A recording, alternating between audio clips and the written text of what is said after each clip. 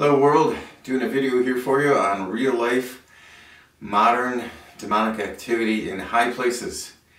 The Gislaine Maxwell trial is going on and there's all sorts of tricky stuff going on with the case. They're not allowing certain material to be allowed to the public because it's supposedly too sensitive, and it's coming out too that she was involved in kidnapping these 14-year-old girls and younger for sex bribery. Now, I did a video on Pawns in the Game, the book Pawns in the Game, and in that book, William Guy Carr talks about the plans that the Illuminati drew up 200 years ago, and that was part of their plan, was to catch people in compromising positions with sex bribery. And so here you have a modern day example of it, and when you realize that that's going on, and you have that in your mind and you watch TV, you can see the reality of it happening right in front of you. Because, like, for example, take Whoopi Goldberg.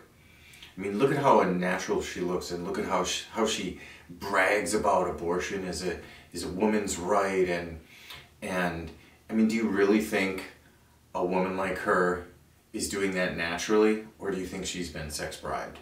Now, I can't say for sure, but the stance that she takes and how vicious she is, I'm willing to bet you that she has been compromised, and in a big way. And Bill O'Reilly, remember Bill O'Reilly, the big news anchor for whatever station he worked for?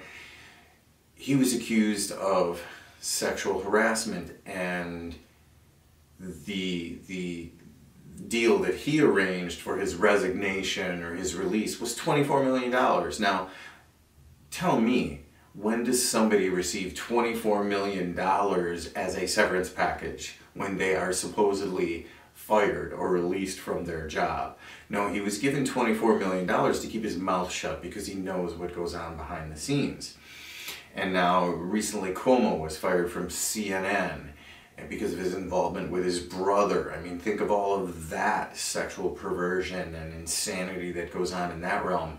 And then you have Don Lemonhead, somebody who is just, I think, a total idiot, and sad to say that how foolish America is for watching TV and believing somebody like Don Lemonhead.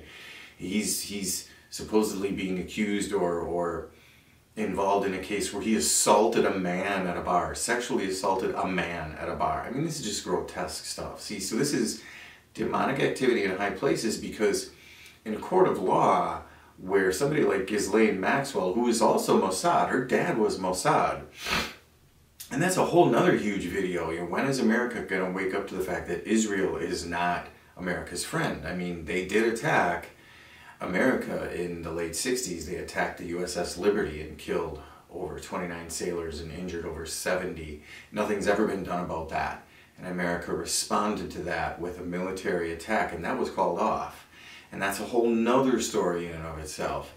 And there's some very reliable sources out there that talk about Mossad and their involvement in 9/11. Dr. Alan Zabrowski, very reliable source, talks about how the only organization capable of pulling off something as sophisticated as 9/11 is Mossad.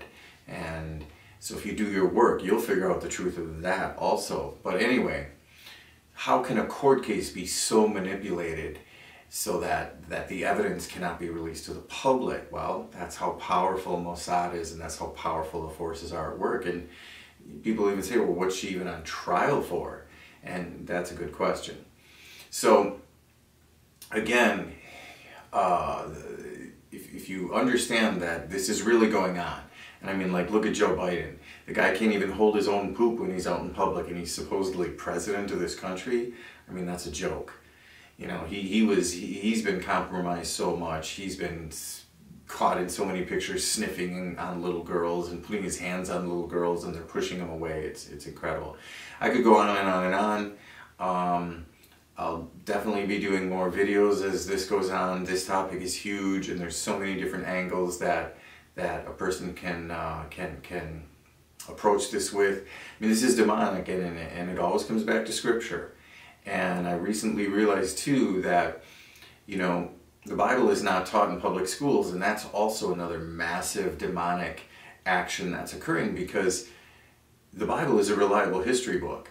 And I know I've learned recently the world history that's being taught to 7th graders about the Aztecs and the Incas and the Mesopotamians and activities that happened in Corinth.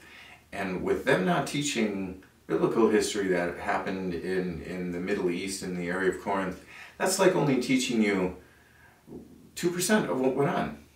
The history that the Bible covers in that whole region is huge, and it's all verifiable too.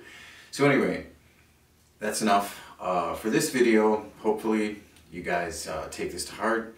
Again, think about Christ and salvation, giving your lives to Him.